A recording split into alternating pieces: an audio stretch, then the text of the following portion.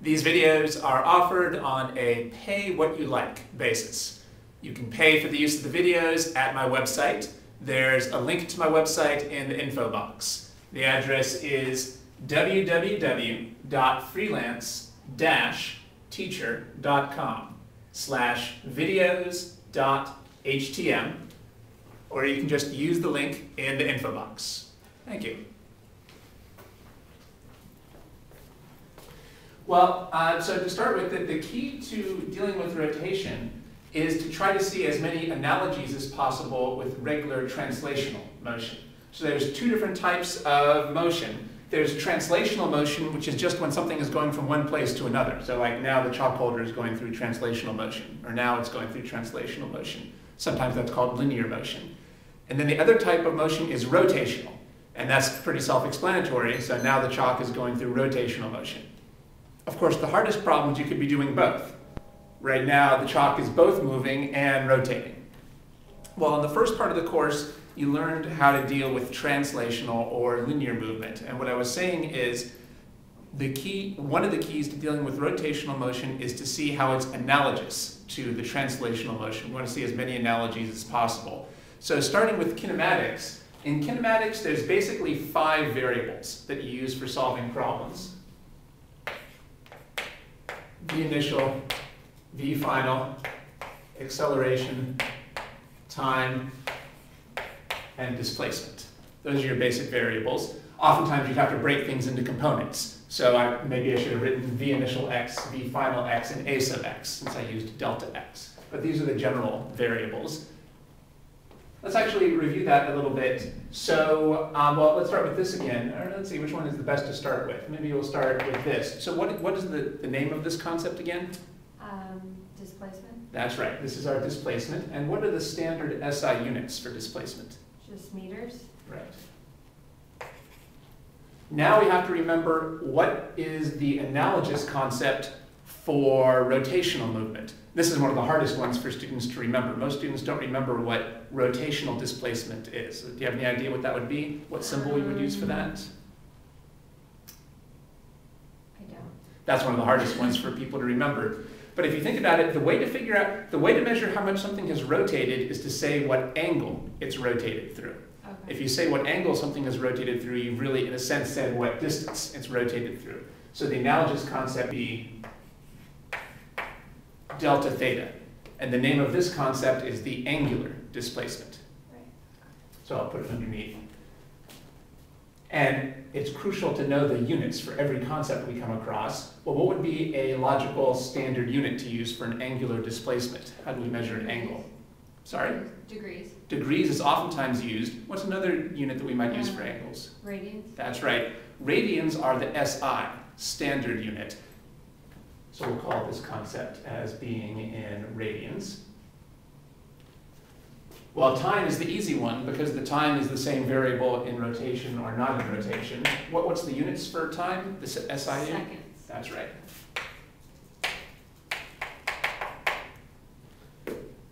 Well, here's another one that students oftentimes forget. Well, first of all, what does V stand for? Velocity. Now, remember what the unit is for that. Meters per second. Good. But how about rotational velocity? Any idea what our symbol might be for that? Radians per second. That would be a good unit. Good. That's very logical because it's going to tell us how the angular displacement is changing in time. We still have to say what symbol we're going to be using for angular velocity. Help me remember what that is. R. R. Now, R is generally going to be used for a radius or a distance. Okay. Now, the symbol we're going to use here, you'll probably recognize it when I put it on the board, is omega. You've seen that in class? Okay. Now, this looks like a W, but it's actually the Greek letter omega. And it corresponds to the velocity here. This is a little confusing because this is used for 2 different concepts, this term. It's used for angular velocity and it's used for angular frequency. When you're dealing with rotation, we call this the angular velocity. And when you're dealing with oscillations, perhaps you remember that this is called the angular frequency. You might have seen in that other video series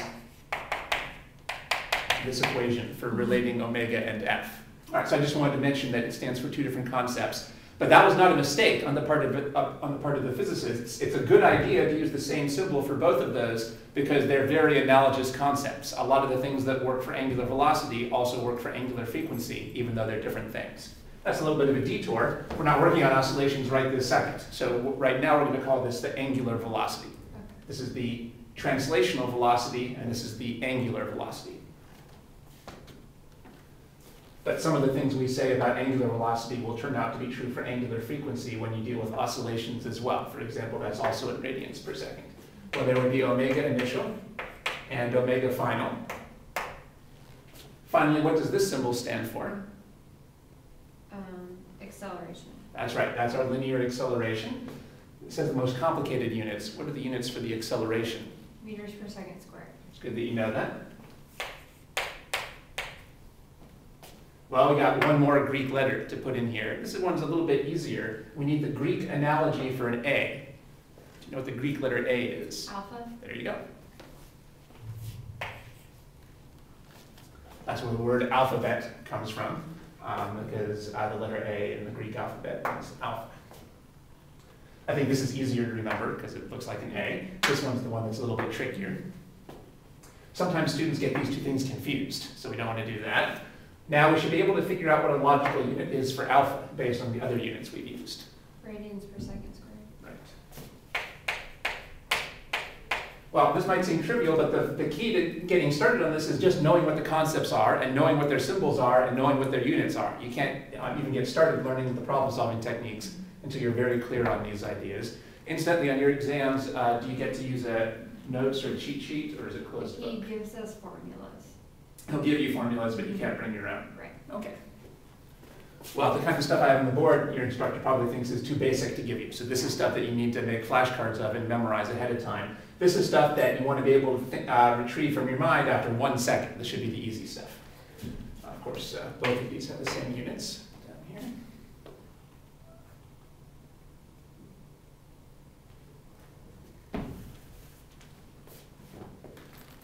Very well, then these are our equation, these are our variables. So these are the rotational kinematics variables. There's 5 rotational kinematics variables, just like there's 5 for translational kinematics. One thing that's going to be a little bit simpler for rotation is that you're not going to have to break these into components. I mentioned a second ago that when you're doing translational motion, you actually have to work with the x components and the y components separately. But you're not going to have to do that with rotation, so we don't need to put in x's and y's down here. We'll just have one version of rotation.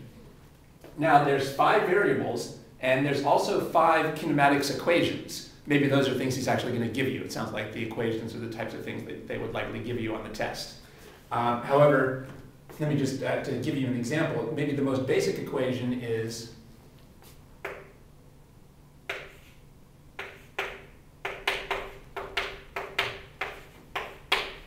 this is one of the very basic equations for linear kinematics. Well, what would be the rotational version of this? Omega final equals omega initial plus alpha times time. Good.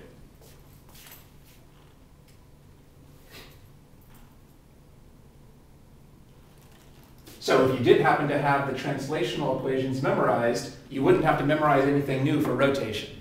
They're all just analogies of each other.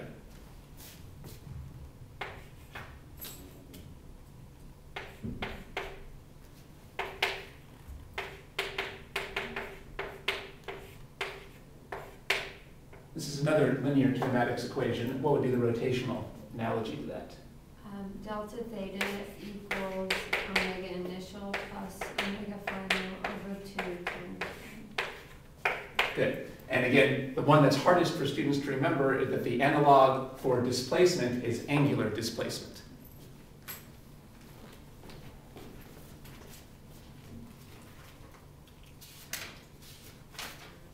All right, well, rather than waste time putting all those on the board, here's a handout that I have that summarizes these. So let's see, we're looking at the rotation handout with the kinematics variables. So here at the top you can see we've laid out the linear and rotational kinematics variables. And then on the left-hand side I've got the linear or translational equations, and here we have the rotational equations. All right, And yeah, that's for you to keep. Now, your instructor is going to give you these equations on the test, although he might not be giving them to you in the most useful form. For example, many instructors don't include this equation, which I find very helpful. So you can look at, you might want to memorize one or two of those that your instructor isn't going to give you there.